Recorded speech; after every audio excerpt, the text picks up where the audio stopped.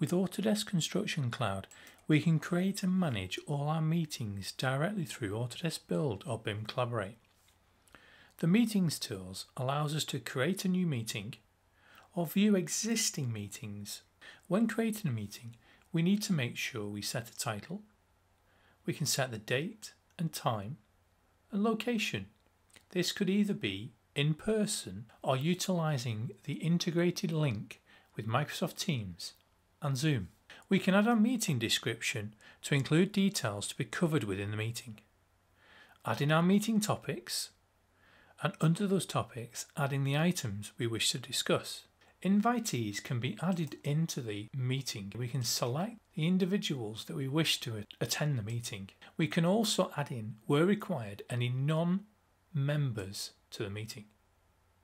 Once added, we can make any of the attendees to be an organiser. Along with this, we can track the attendance of all attendees in each meeting undertaken.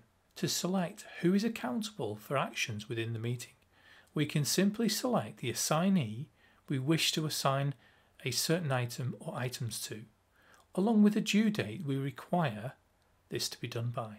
We can attach any critical files that we wish to upload into the meeting, or reference things such as files, RFIs, issues, photos, and much more.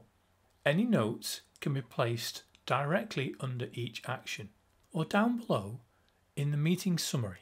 We can set the status of an item to open, ongoing, or closed.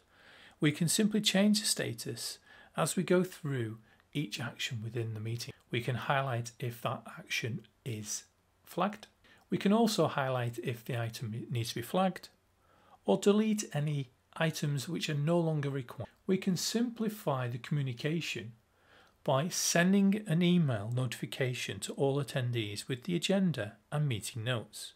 And finally, keeping up to date with seamless scheduling of follow-up meetings and capturing past meeting minutes once a meeting is complete.